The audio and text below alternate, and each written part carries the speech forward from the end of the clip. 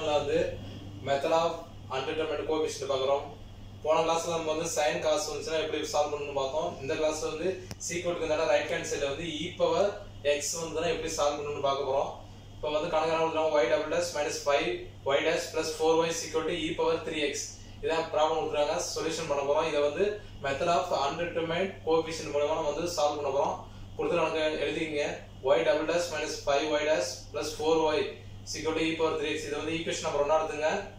கொடுத்துருக்க ப்ராப்ளத்தை வந்து y ல இருந்துச்சுன்னா அது வந்து ஈக்குவேஷன் நம்பர் 1 எடுத்துங்க. இல்லை d ஸ்கொயர்ல கொடுத்தாங்கன்னா அது வந்து y ல மாற்றி ஈக்குவேஷன் நம்பர் 1 எடுத்துங்க. ஓகே, இப்போ வந்து ஆக்சிலரி ஈக்குவேஷன் கண்டுபிடிக்க மாற்ற போகிறோம். அதாவது d க்கு பதிலாக m ன்னு சப்ஸ்டிட் பண்ண போகிறோம். d க்கு பதிலாக m ன்னு சப்ஸ்டிட் பண்ணணும். d இருக்கிறத m சப்ஸ்டிட் பண்ணால் d ஸ்கொயர்டா m square minus 5m plus 4 equal to 0.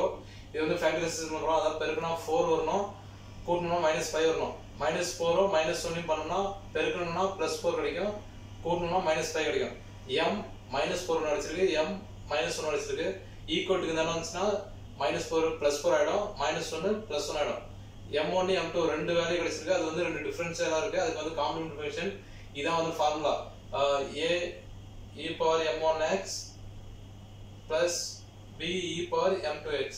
இது வந்து m1 ஓட வேல்யூ 4 ஆகும், m2 ஓட வேல்யூ 1 எடுத்து சப்ஸ்டிட் பண்ணி காம்ப்ளிமெண்ட் ஃபங்க்ஷன் கொடுக்குறோம். இதை நம்ம ஸ்டெப் நம்பர் 2.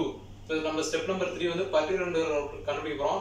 பர்டிகுலர் எப்படி இருக்கும்னா இங்க வந்து என்ன கேட்குறாங்க, e பவர் 3x இருந்ததுன்னா அதோட ஃபார்முலா வந்து c1 e பவர் 3x அப்படின்னு எடுத்துங்க. 4x இருந்ததுன்னா 4x போட்டுக்கணுங்க, 5x இருந்துச்சுன்னா 5x போட்டுக்கணும்.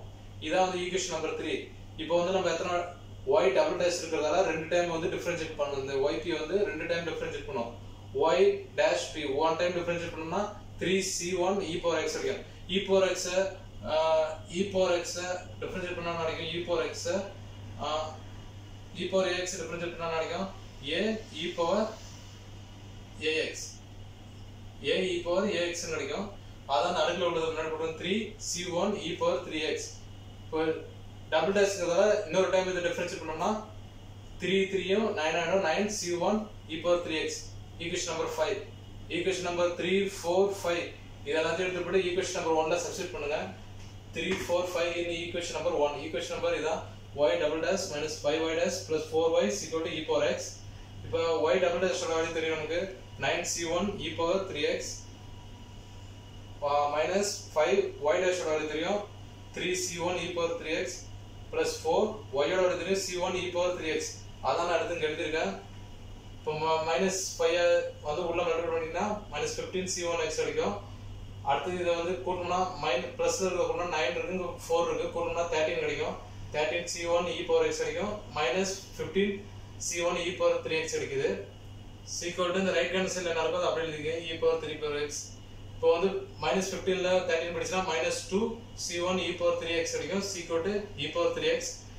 Equalling coefficient e power 3x both side இருக்கிறத ஈக்குவலிங் பண்றோம். e பவர் x இங்க ஒன்னு இருக்கு, இங்க ஒன்னு இருக்கு, இங்க ஒன்னு இருக்குதா அர்த்தமா மைனஸ் 2c1 ஈக்குவல் டு 1 இருந்தா கரெக்ட் பண்ணிடணும். 1 c1 ஓட வேல்யூ தெரியும், பெருக்கல்ல இருக்கிறதுனால வகுத்துல வந்துரும். மைனஸ் 2 இருக்குது, மைனஸ் 1/2 எடுத்துறோம். இதான் c1. இங்க ஒரே ஒரு கோஎஃபிஷியன்ட் தான் கிடைக்கும், அதனால c1 கண்டுபிடிச்சிட்டோம். இப்போ general solution step number 4 y equal to complement function plus particular integral இதான் கண்டுபிடிக்க போறோம். காம்ப்ளிமெண்ட் ஃபங்க்ஷன் கண்டுபிடிச்சிருக்கோம். a e power 4x plus b e power x இதான் கிடைச்சிருக்கு. பர்டிகுலர் இன்டெகிரல் c1 க்கு பதிலா நம்ம கண்டுபிடிச்சிருக்கோம் மைனஸ் 1/2. அதை சப்ஸ்டிட் பண்ணி மைனஸ் 1/2 e பவர் 3x. இப்படி தான் வந்து ஒரு e power x right hand சைடுல கொடுத்தாங்கன்னா மெத்தட் ஆஃப் அன்டிட்டர்மினட் கோஎஃபிஷியன்ட் மெத்தட்ல ப்ராப்ளத்தை சால்வ் பண்ண சொன்னாங்கன்னா இப்படி தான் வந்து e பவர் x னா இப்படி தான் சால்வ் பண்ணனும்.